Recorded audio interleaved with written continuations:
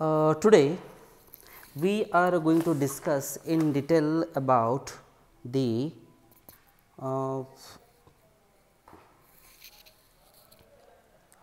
housing systems of dairy animals, and this is the unit number 4, which is the last one, and this is the paper number 1, section first. Okay. So, let us see in detail about the housing system of animals.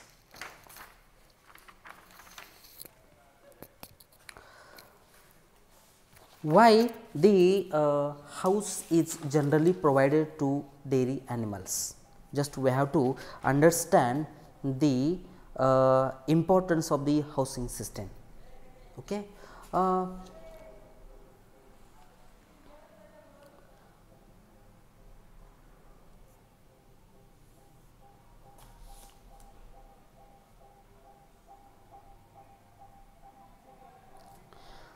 There are two different types of housing system.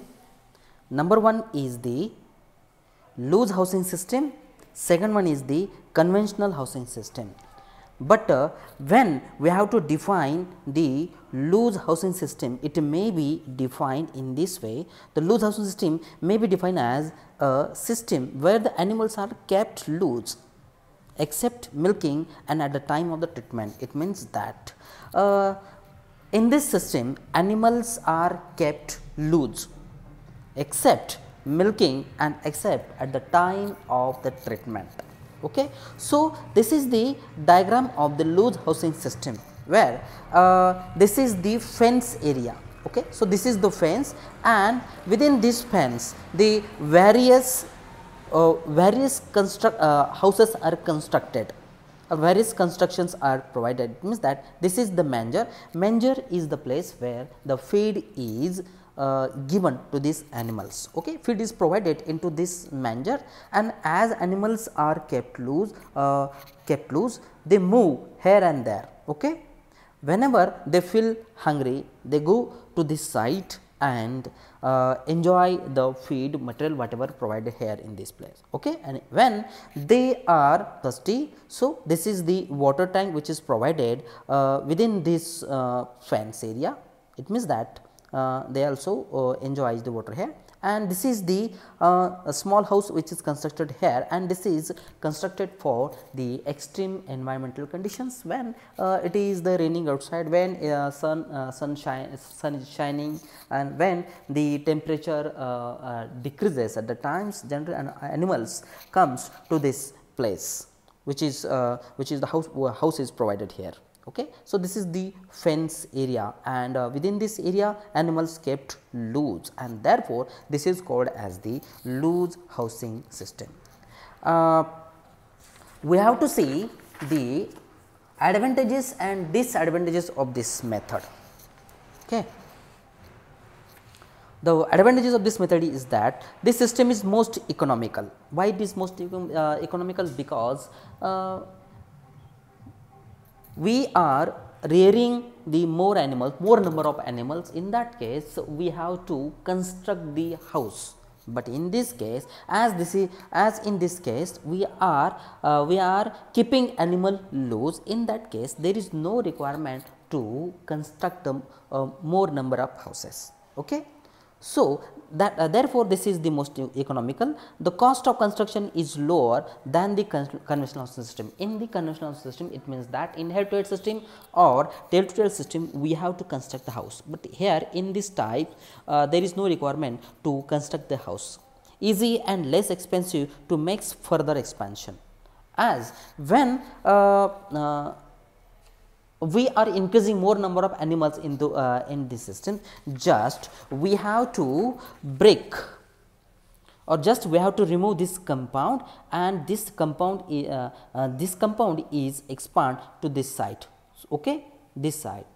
It means that number of if the number of animals increase, just we have to remove this compound, and just we have to make the boundaries of this compound to this side. Okay. So, in this way it becomes very easy to expand the without breaking the more constructions. Okay. Then easy and less it facilitates easy detection of heat detection in animals. If any animal is in heat, it becomes very easy to detect the heat of that animal in this case, and also it becomes very easy to detect if any animal is suffering from any kind of the diseases. Okay.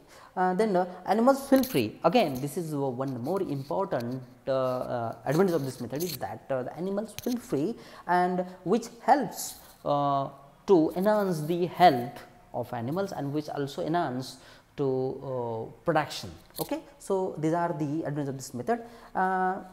Disadvantages are as the animals are free, as I told you earlier, in this system animals kept free. So, if any animal is suffering from any contagious disease, in that case these infected animals may infect to the rest of the animals. So, this is the disadvantage of this method, because all animals are free or kept free, therefore, the contagious diseases spread very easily.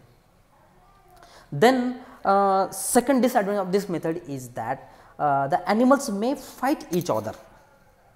As we are not tiding the animals, so they may fight each other. This is the second disadvantage of this method. Animals in heat may dash the fences. If any animal is in heat, that animals may hit the fence. It try to break the fence, and when he try that animal try to break the fence, they may get injury. So, these are the few disadvantages of this method, whereas the second method is the conventional housing system. Conventional housing system means this system is again divided into different system, that is the tail to tail housing system, and second one is the face to face or head to head housing system. Let us see about the tail to tail housing system. It means that the animals are arranged in tail to tail manner. It means that the tail is in center, gutter is in center. Okay, and this is the construction that is called as the manger, where the feed is supplied. So, the arranging animal in tail to tail type is called as the tail to tail housing system, and arranging animals in head to head type, that is called as the head to head housing system. Okay. So, this is about the tail to tail and head to head housing system. Let us see about the advantages and disadvantages of tail to tail housing system.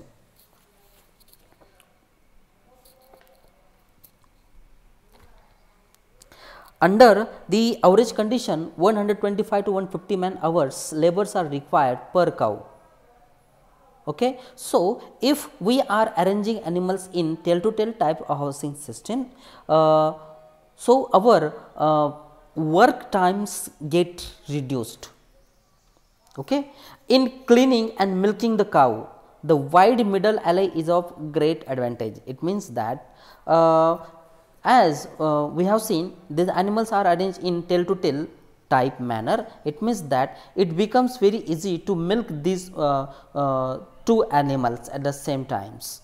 Okay. This is the middle array, which is the place for the movement of human being, for the movement of the human being. So, when we are carrying the milking machine, or when we have to milk these animals, so we may milk at the same time both the animals. So, this is again also it is very easy to clean the animals, clean the shed.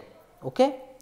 Third point is the lesser danger of spread of disease from animal to animal, as their heads are in opposite directions. So, the animal is suffering from any kind of disease. So, in this case very lesser danger of spread of diseases. The chances of spread of disease are the very less. The cows can always get more fresh air from the outside, as the heads are outside. So, this cow gets fresh air from the outside. The head the head Gouda can inspect a greater number of milkmen while the milking. It means that the whoever is the owner of this dairy farm, he may or she may observe very easily who is milking or who is not milking. So, it becomes very easy to keep watch on these the working men. Okay. So, these are the advantages of this method. Let us see advantages of face to face housing system. This is the face to face housing system. Face to face, it means that their tails are in opposite directions and face are in the center, and this type of housing system is called as the head to head housing system or face to face housing system. The number one advantage is that the cow make a better showing for the visitors when heads are together. When heads are together, so it shows the better sight for the visitors. The cows feel easier to get into their stalls, and again it the cows feels very easy to get into their stalls. It means that whatever the site is provided for the cows, they feel easier to reach to this site. Sun rays shine in gutter.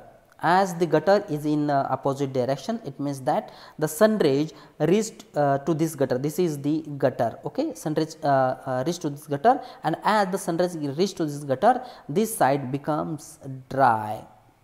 Okay, and it prevents the formation of the microbial growth. Okay, the feeding cows is easier. As the heads are in center, this is the common manger or the separate manger is provided for the both the rows, and it becomes very easy to provide the feed at the same time for the both the rows, and it is better for the narrow barns. It means that if we have very we have insufficient land, in that case this is better to the construct. So, these are the advantages of this method. So, in this way we have completed the housing system of dairy animals. So, thank you very much.